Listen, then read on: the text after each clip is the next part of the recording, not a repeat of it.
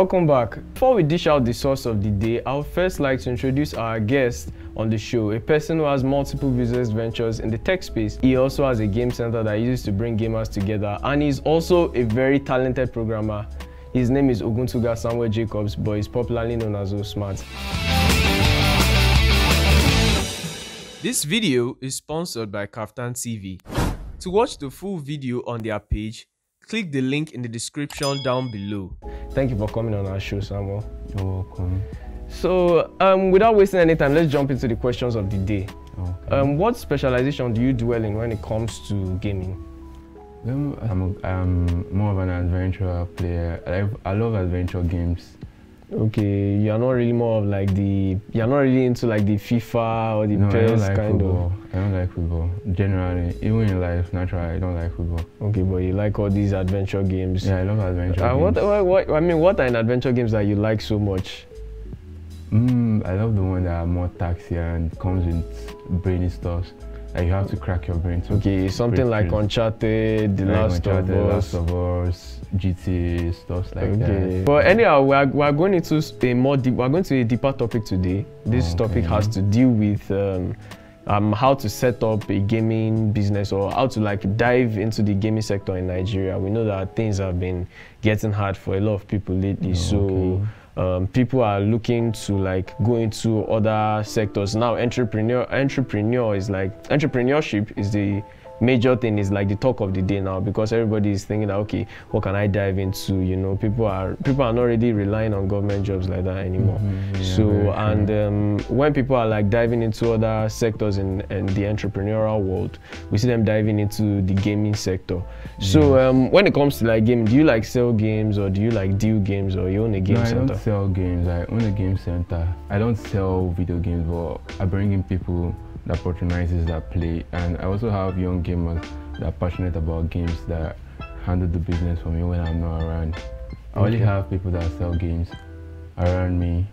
Oh, okay. Yes, so I have game dealers. Oh, okay. But do you go there to like patronize them, or? Yeah, I make an order with them if I want to, when I need a game or I need a console. Someone needs a console, or a customer wants to get a new game. I make a contact with them. Okay, that's nice. So what motivated you to set up a gaming business? First of all, I have a passion for game. I love game. Okay, you love game. It's something I love, like right from small. That was something I love. Even through school, gaming was one of my best. But there must have been like a driving force where you'd be like, I just need to set up a gaming center. Well, actually, when I came in to the town, that was far back 2018, I kind of have an inspiration, because I saw people that wanted to play games, but they had no place to go out to play games. And I thought about if I had a conducive environment for gamers to come together and give them that spark, that it would be a nice concept. So I walked into it. Although I had few discourages back then, but I walked into the idea and I built their platform for them. Wow, that must have taken a long time for you to have like amassed to build something so powerful like that. You know. Yeah, it took a lot of time, a lot of resources, but by the grace of God, we're doing well right now. Wow, I'm sure you are. When I came into the city, I saw people needed to play games. When I spoke with people wanted to play games, but they had no standard game center. They had no game center that was very comfy. So I had it in the idea. Something struck me that, okay, why not put it out there, a very comfortable gaming center whereby people can come in, relax, play game, interact with people too.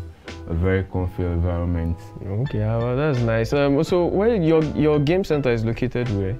At Orisumbare, new shopping complex. Okay, it's located in Osogbo. Okay.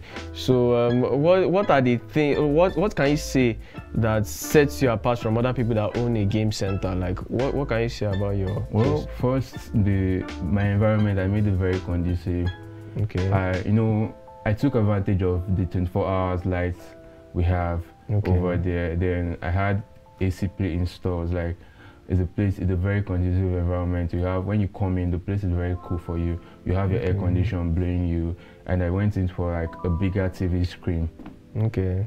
With like HD, so I know, okay, when you come, gamers, they love having a very comfortable screen. Yeah, they want to see quality. Everything, the quality. So I went for a very quality screen. Okay. Then the conducive environment too. So, and it's the very place I went by, when you are gaming or you're playing, you know you're in a different world. You're conducive and you're everything. So you're saying, so you're telling me that if I were to go there right now, that I would all my worries will leave. Yes, that's very true, because immediately you step in, you're very like you're entirely in a different world. Oh, okay. I think I'll take your word for it. So from the experiences you've been able to gather over the years, how can you advise someone that wants to set up a game center? Like, how can you advise someone that wants to set up a game center or wants to dive into the gaming sector? I'll tell them, first of all, you need to invest in a huge capital. And while taking the risk, you shouldn't be afraid of it. You just need to take the risks and break through that barriers. Yeah. You know, a lot of people contemplate, am I going to make a lot of money from that business and stuff like that?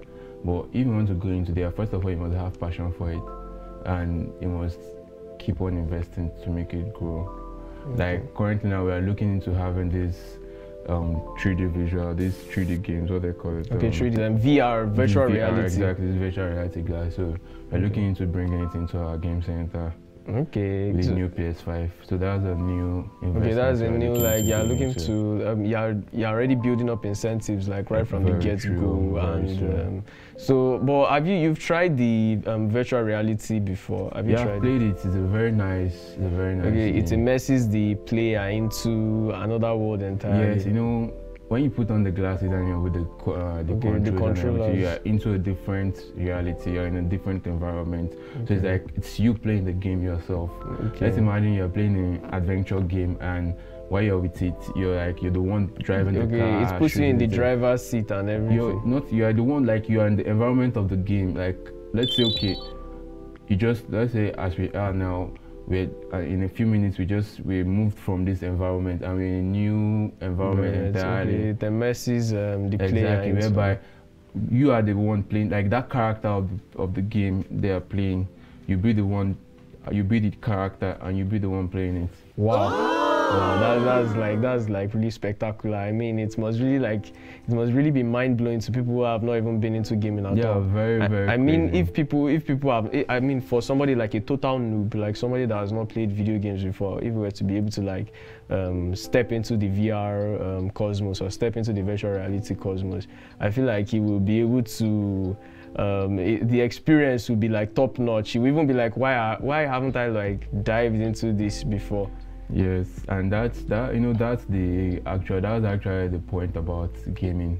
Okay. Whereby you must be spectacular, you must be able to catch your audience attention.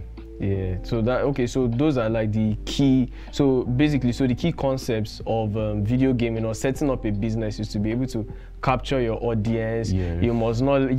It's almost like as if you must not let them leave the seats. Yes. The only thing that must probably let them leave the seats is the cash they are going to spend. Exactly, because lately we have a lot of people having video games at home, the PlayStation and stuff like that. So you must be able to give them you must be able to convince them that me leaving my home would be a waste. Yeah.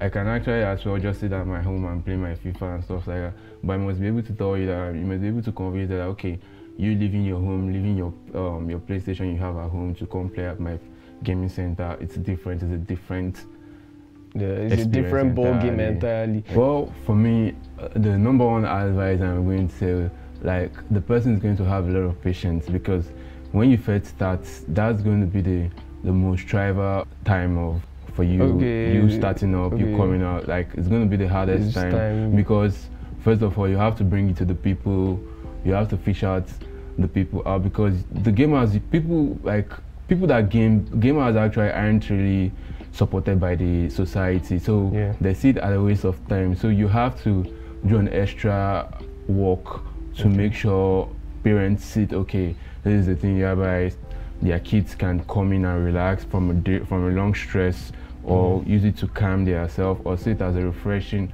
idea. So you have to do a lot of work to bring them together. Yeah, but we talked about it in a previous episode whereby we're talking about gaming versus parents. So is there a way you feel like you can be able to convince parents to be able to bring their children into your own tech space, into your gaming environment, since it's going to be fun for them? Yeah, like most parents I've encountered, I kind of try to explain to them that their children playing games aren't a waste of time, that it's a boost to their self-confidence, and it's also bringing this, how would I put it, like this communication between them and their peers. Like when we see going abroad, we see like Nigeria is just way back in gaming sector, but when we go abroad, we see people earning a lot of money from gaming. You see that it's also a type of venture. It's also another type of venture that people can earn money from. Even people are even going into schools, treating it as a course. People are going to like treating it as a profession. As an entrepreneur. Exactly.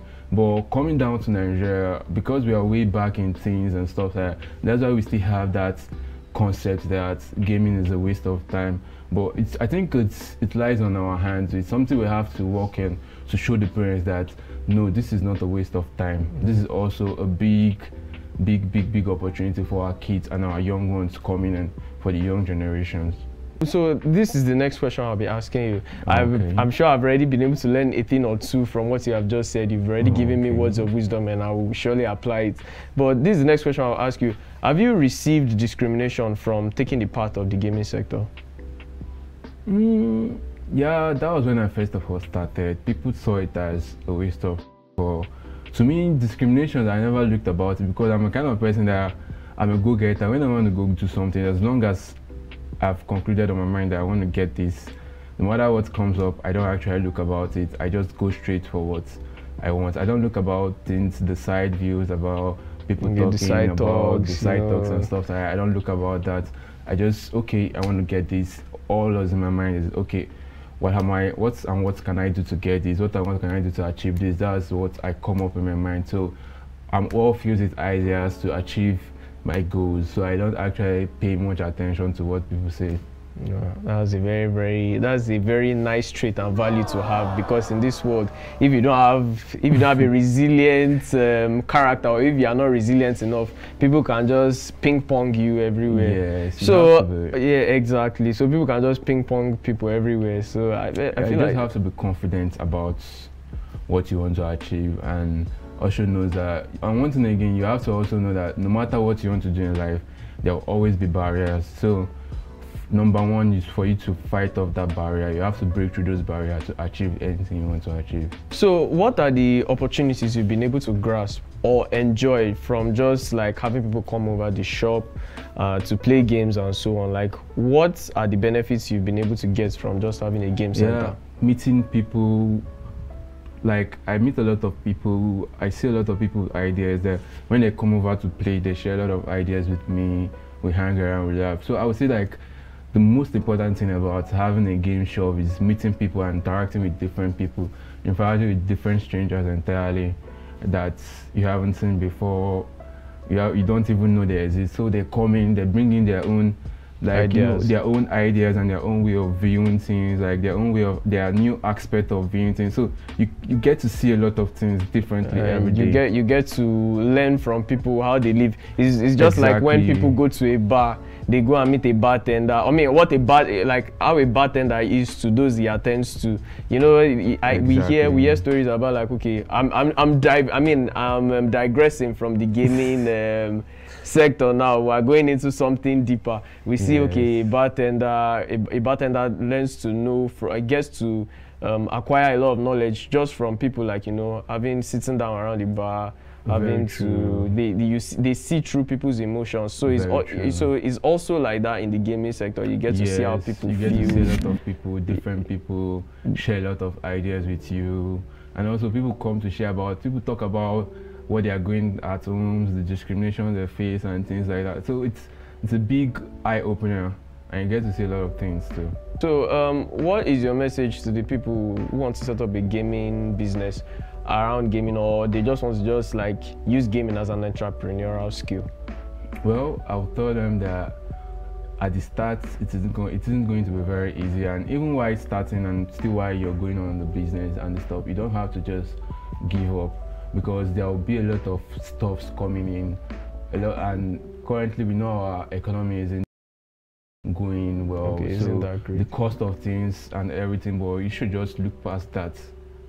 Okay, but Yeah. you should. And again, going into having a gaming center, it should be a thing of passion. It shouldn't just be for business idea, because at the point of time you might have some slack in sales and stuff like that. So, but when you have passion for it, you look beyond that. You invest, because I won't tell you, like, you have to invest a lot of funds, because you see a lot of people, you like the part, the control, like the consoles. There'll be a lot of time when it will get spoiled and stuff that exactly, you get faulty and need to change. And we all know with the economy we are going through now, like those consoles aren't cheap. Like aren't cheap. Exactly. Things are very expensive now. They aren't cheap. They are very, very cost. So you just have to make that sacrifice. Like, you should be willing to make a lot of sacrifice. You should be willing to make a lot of sacrifices for the things you love. Yes, and also, you know, you have to keep on changing your games. Like, you know, each year you have to change your PS and stuff like that. You know, when they have customers will be asking for, okay, we want to play PS 22, FIFA 2022, you need new games and stuff like that. And all these games aren't. Yeah, they are not easy to come by. Exactly. You need to drop some money. You need to drop some dough for. You need to invest a lot of it, and that's like, this business is something you need to keep on investing on. Exactly. So you just mentioned the qualities one who has a game center should have. You said one of the qualities they should have is to be able to be very unique. They should be able to. They should have this value of conviction in which they can be able to like sell people in order to like come over to their place. So apart from conviction and being unique and being original, what other qualities do you feel somebody of your caliber should have if somebody were to venture into it? You must be able to meet with the emotions of the people you're selling to. Okay. Because that's the biggest drive. You must be able to meet with them. When I mean meet with the emotions, like the way you interact with them, you must be able to give them their own respect too. You shouldn't treat them anyhow. Okay, because they are coming over to play, then you should now make them feel. You should not make them feel good because of they are using your tools. Or exactly. anything. You should be able to make them feel at home. So, but what about those people that they come into the shop and they disrespect those boundaries that you've set in place in your shop? Like maybe they come over and they decide just to like vandalize the properties you've invested in or you've worked for through the years. Hey, you might have that, but you have to talk to them politely, and if they don't listen to you, you walk them out. So when you give them that the first time, when you see when they have that, okay, this place, I can't misbehave here. If I'm doing misbehave, even with the money I'm paying, I'm being worked out or I'm being asked to leave, they will be able to respect themselves the next time they are coming in. Wow, it seems like you've had an experience before. Would you like to share that with us? Yeah, I've had a few experiences whereby a customer came in and he wants to stage a fight because of the game was playing. I think, okay, they came in, he came in with a friend, and I think the friend was beating him. They were playing FIFA, and the friend was the one winning and stuff like that, and it got to a point he wanted to be aggressive and stuff like that. So I had to like walk up to him and tell him, please, we don't condone this violence here. So when he wanted to get, I had to ask the both of them to leave. Yeah, that must have been sad for them, but because I know that people will really hate losing. A couple of people really hate losing when it comes to gaming. But I feel like what you did was the right thing, because if assuming you hadn't like done something at that point in time, it might have like evolved into something very dramatic. So, like, what are the opportunities you've been able to grasp or enjoy just from having people come over? You know, the benefits you've been able to. Yeah, you know, I've been able to meet a lot of people that come in and ask about, okay, what other things do I do, and also ask me a lot of things about. So I've been able to meet a lot of different new people. Okay, you've been able to meet people of like what kind of caliber? Like, is it like various, or like most of them are like into like a particular various sectors of people? Mostly like, students. Not only students. I've even met elderly people that are into different kind of stuff like that. Okay, yes. Wow, that's very encouraging. So, what kept you going during the hard times, like when probably there's no money coming in? Maybe it could be economically, emotionally, financially. Maybe you're down or something. What kept you going? Well, for me, like I said, like I'm into different kind of things, and why I'm having a game shop is, one is because of my passion, and also it helps me cool off when I'm going through a lot of stress and stuff like that. So actually for me, I don't actually look up to it 100% for the money stuff. For me, it's about the passion. So even when I don't have a lot of people patronizing me, I play the games myself. Most times I might be coding and having a stress, going through a lot, like having a stress, having a stressful time, coding, or maybe I'm having an issue with my script and I just need to relieve myself. You need to cool off. Yeah, I might just go out, grab a food or a bunch of snacks and just come to my just play Grand Theft Auto 5. I just play for like hours, go home, sleep, then the next day I go back to my coding. So you do that, you game. When you're in moments of like whereby you need to like get your stuff together, you just go. I see like a place where I get away from things, so that it gives you enough time to think. Yeah. Also, while playing the games, why I love adventure games, it makes you think, makes you crack your brain. Like most time, I had an encounter. There was a time I was coding a site for a person, and there was this algorithm I was trying to break through. And it was very difficult for me. So while I took a time off and I was playing the game. So while I was trying to pass a stage in the game, like I started encountering different tricks and algorithms on my head. Like the codes were like coming back. They were coming in just on autopilot, just moving straight to the point. So that's why I love adventure games. It makes me think, it makes me crack my brain. So I'm able to solve problems by breaking through the stages and being into that gaming space that you've already created. It makes it very easy for you to be able to deduce one or two things. You come up with quick and logical decisions, because all those games. I'm currently playing The Last of Us 2, so I'm getting more or less used to that space. They tend to rack my head. Like The Last of Us 2 now. You said you're playing it currently. Yes, you see that there are like the different stages you come across at the game. You see they have a different logic and they have a different idea. There are some where you have to look for a way to kill the zombies and the stuff like that, the clickers and stuff like that. There's the place where you have to dodge, there's a time you have to be quiet and you have to move and you have to all those logics and all those things, putting them all together. When you are going through different stuff, it makes you see some things in a different light. Well, I've been able to learn like a lot of things, not just a few things, a lot. So what is your message to the people who want to set up a gaming center or just want to dive into the gaming sector as a means of like being an entrepreneur? I've told them they should go for their passion and they should buying their audience. Wow. That is nice. So wow, I must say I was able to pick a thing or two from what you were able to say. And for those of our viewers at home, for those of our viewers who got carried away, or for those of our viewers at home, he said stuff about being in a gaming environment helps to cool off stress, and it also helps to bring in people, and it also helps people to like know their weaknesses just from engaging or communicating with people, or just being in a gaming sector as a whole. I know we have a lot to discuss, but time isn't on our side right now, because up next is the trivia. Stay tuned.